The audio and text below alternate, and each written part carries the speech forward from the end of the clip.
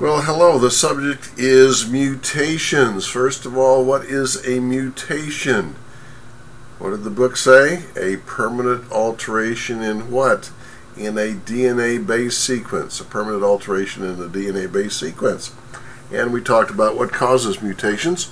But not all mutations are heritable. Some could possibly be passed on to offspring. Some never could. It's impossible.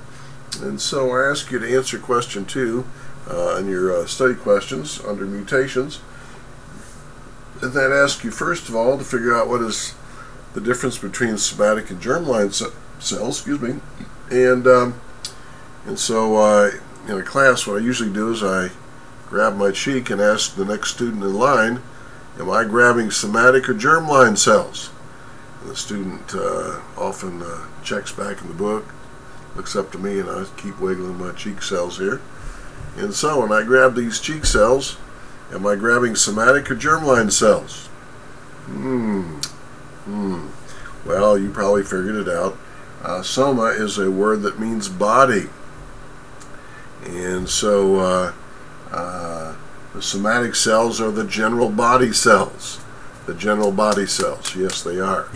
And what are the germline cells? They're a very special category. Are they egg cells or sperm cells? Close, but not quite. I'd probably give half credit for that if I ask what germline cells are. But no, they are cells that become egg cells or sperm cells through what? Meiosis? In other words, they are the parent cells in our reproductive organs that at some point will divide by meiosis to become egg cells or sperm cells. Well, gee, it's pretty obvious as far as mutations are concerned, mutations to which one could possibly be inherited. We don't make babies with somatic cells, right? We don't make babies with somatic cells. We don't make babies with somatic cells. And so if I have mutations to my somatic cells, assuming I survive them, I'm still not going to pass those on to my offspring because we don't make babies with somatic cells. And so, but germline cells, they become egg cells and sperm cells.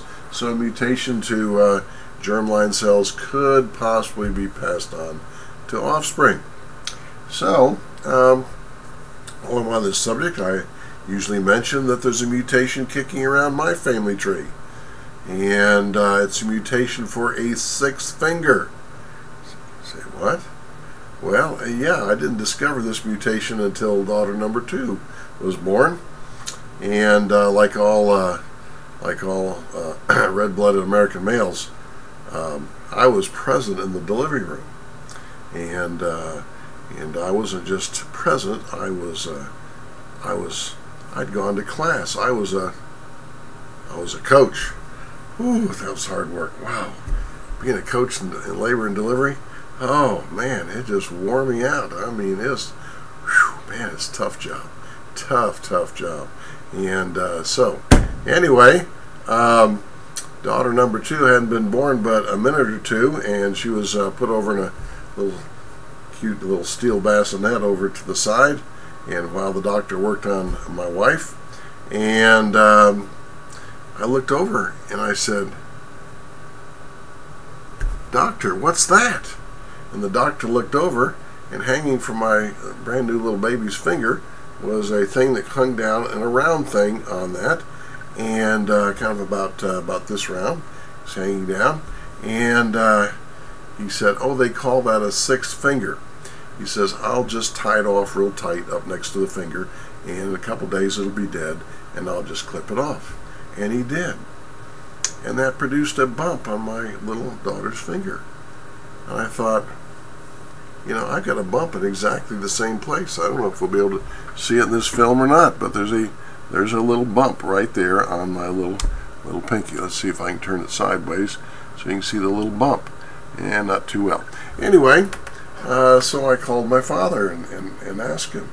I said, "Say, Dad, when I was born, did I have this little thing hanging off my hand and so forth?" He said, "Well, son, I think you did." So I've called that daughter my bump buddy since then.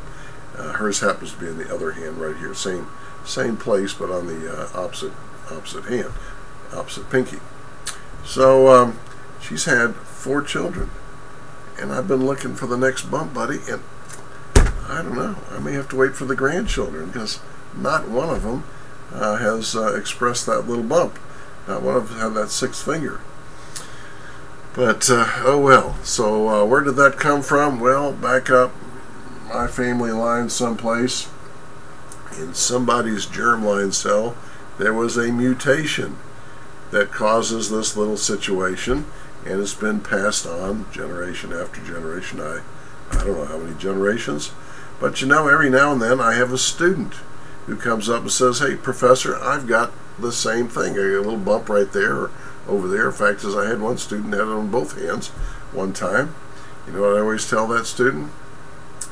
I always say,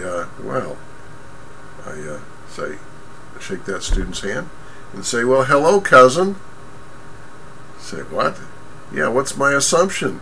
"My assumption is we inherited that mutation from an ancestor back up the family tree that had that mutation, has passed it on down." And so what's the only other explanation? That 2 totally separate family lines had exactly the same mutation. So I've met a number of cousins over the years that looked, a lot of them, quite a bit different than me. Red and yellow, black and white, and all kinds of colors of the rainbow. But that's fine. I'm just very happy to meet my long-lost cousins. And so if any of you out there in this online course have one of those little bumps and you care to let me know, I'll be glad to arrange a meeting so I can shake your hand and say, "Hello, cousin." Anyway, what's the point here? The point is that mutations occur somehow, and if they're even potentially going to be passed on to offspring, they have to happen to what kind of cell? Germline cells. What are germline cells again? Cells that become egg cells or sperm cells. And there you have it. Okay, that's it for this one.